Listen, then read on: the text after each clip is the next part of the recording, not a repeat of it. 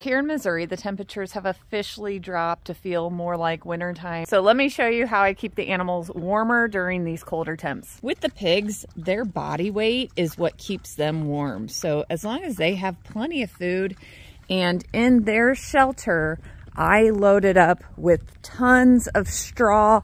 And if it's a windy evening, then I go ahead and close them in within their shelter, which is plenty big, lots of cozy room for them to cuddle in. If the cold temps get to be too extreme, I do move the pigs into the barn. So occasionally you'll see them in a barn stall, but that shelter right there is plenty warm and cozy for them. It's more or less a convenience for me just to have them in the barn during those extreme temperatures. Water buckets do get frozen this time of year. Just based on the amount of ice in these buckets, you can tell it's not that cold, but cold enough just to constantly be refilling them anytime they do ice over and making sure they have access to fresh water. Now, whenever it gets really cold around here, these buckets will freeze all the way through.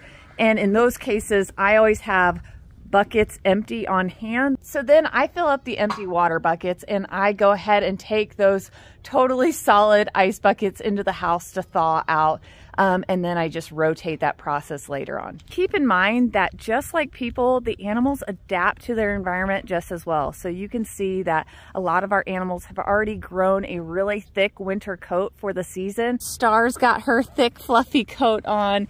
Even Rip is getting a little shaggier. And the goats are getting extra fluffy this time of year too. This is actually one of the reasons you won't find me putting coats on goats, because it hinders that fur growth to get thicker and warmer throughout the season. So it's really important to not do that in the beginning of the winter. Now, if the temperatures were ever really extreme, I would make sure that everybody just kind of stays in the barn stall away from any winter wind. I will put a sweater on a little baby goat that's born in the middle of winter just to make sure that it is extra warm. And those are the cases that we do use the heat lamps to make sure everybody is warm and safe in the barn. I know heat lamps are a touchy subject. We actually use the Premier One heat lamps. We feel like they're a safer option if you do have to use them, but in general, we don't typically use them on our farm. To give you a little perspective of our chicken coop, this is not your average chicken coop. It is really large, as you can tell. I know this is not some cute chicken coop you see on Pinterest, but this outbuilding that we turned into our coop is actually really wonderful in the wintertime because we load it up with bedding. It is large enough for all of our birds to fit comfortably in here away from those extreme temps, and you know, it works. And it keeps everybody pretty happy, wouldn't you say? Look, they don't even want to be in here.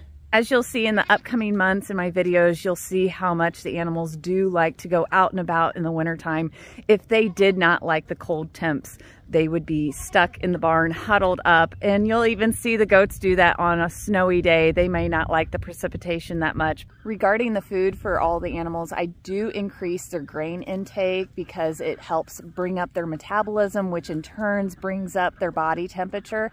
So that's always a good thing. And of course, we always are providing fresh hay for them to eat, especially when things start really dying off around here in the fields. We want them to have plenty to eat, keep their weight on, and keep their metabolism up. Well, Boyd Crowder, you have no problem keeping your winter weight on all year round, do you? Oh, you don't want to talk about it? Winter chores typically do take me a lot longer between breaking ice buckets, making sure everybody has enough food and is warm and has the fresh bedding, but it's all worth it to keep our animals safe and healthy through the winter.